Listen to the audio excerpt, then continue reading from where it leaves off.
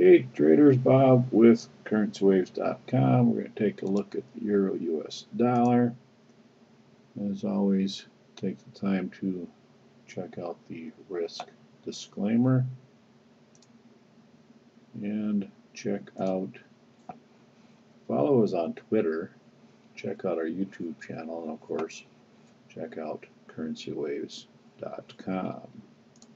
Just a quick review of the weekly here. With this count we're showing as the A, B wave triangle looking for C wave down, which may or may not have started here. We have this label as 1, A, B, C, 2, 1, looking for 2 down, or 2 up, I'm sorry, and then 3, 4, and a 5 down for the C wave, probably down around parity.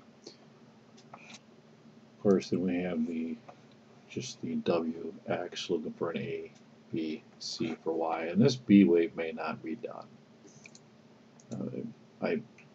Good chance that we have a W or an A, then an A, B, C up for X, and we'll see a C wave down and not break this low before I bounce back up to this channel line. But that's days and weeks ahead. Right now, I'm still going with the 1 A, B, C, 2, 1, 2. Of course, we have the left shoulder, right shoulder, head, and a neckline that was tested, broken earlier in the month, but held support here around 2760 before this possible wave 2 bounce. Looking at the 4-hour line chart with the Awesome Oscillator or Elliott Wave Oscillator, we have possible rising wedge going on here. So I'm looking at this as A, 3 waves down for B, and working out of 5 waves up for the ending diagonal into the 618 extension of A. So right now we have the 1, the 2, working on the 3. Yeah.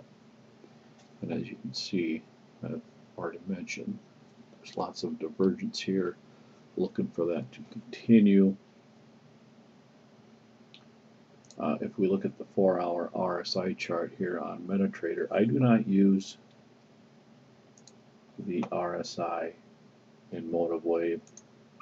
It just seems like it moves a lot faster. If you look at this last few moves here in July, compare it to these moves here, they're way out of whack. So I always use the RSI in MetaTrader. But as you can see, we have divergence again with the last 2 highs, and expecting that to continue right into resistance. Back June, beginning of June, on this rally, it pulled back, stopped right here, then on the way back down, its close was exactly the same as this low. So maybe a little peak above it, but basically that's what I'm looking for, is for this rising wedge to complete before I move down, whether it's the start of a wave 3 or something else. I'm not sure. Something else to point out here on this rising wedge is the hidden divergence with this low on the RSI. It made a new low down here while the price made a higher low. So